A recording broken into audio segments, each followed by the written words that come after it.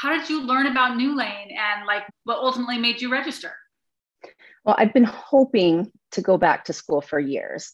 We moved 3.5 years ago from Utah, and we uprooted our entire lives and That's a big wanted move. to change. And that put all my plans on hold. So then I started looking into some community colleges, and nothing fit, nothing fit. And then I actually heard about New Lane from you. I Oh, believe you posted it on your Instagram, maybe wow. your Twitter. And then I Okay. started looking into it more. And what really, really for me set it apart was the manifesto. Mm. And there's a couple.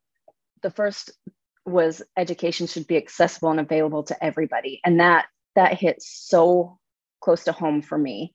Coming from a family, I grew up with a single mom. We didn't have anything. And it was always that concern, how are we going to pay for college? How are we going to do this? So that accessibility and availability was huge for me. And the other one is the education should be disconnected from a schedule.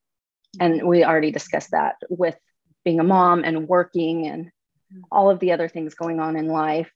It fits in. I can fit it into my schedule. So that's what set New Lane apart for me. Well, I love hearing that.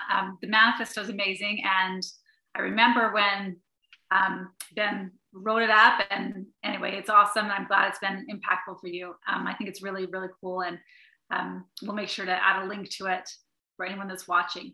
Yeah, anybody who's watching, please go and look at it. It really sets apart that somebody cares about your education. They don't care about your tuition, or they care about your education and who you are. And that's key.